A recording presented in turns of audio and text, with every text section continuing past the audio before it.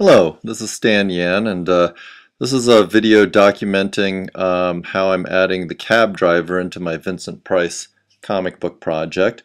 As I did with the villain, I started by printing out copies of the pages in blueline and penciling the illustrations right on top of my stick figures, and then going ahead with my Pentel pocket brush and inking my characters, as you can see here.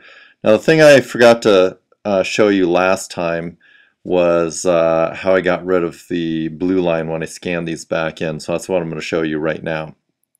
So after I scan the image back in, I go to Adjustments, Channel Mixer, and then in my preset there's this blue filter, so I just do that and press OK.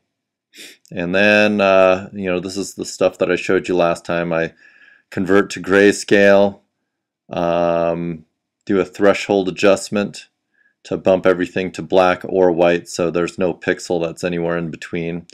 And then I archive this as a bitmap.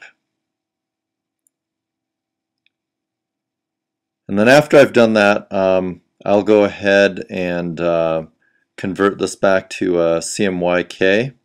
And the reason that I do that is so I can play around with the channels and create a so here I am doing the CMYK conversion, and here we go. I'm going to go ahead and duplicate channel by right clicking on my black channel and creating a black copy. Now, before I do anything else, I'm going to go ahead and create a layer from this background image. And then I'm going to go ahead and create a new background. So what I'm going to do here is to go ahead and convert that layer into a background with my background color being white.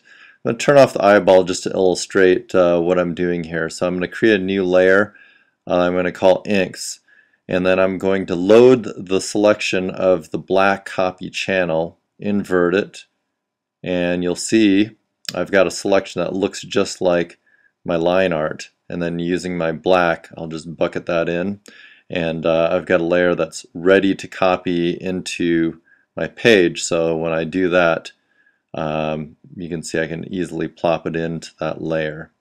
So if you'd like to see more, come to my website at stanyan.me.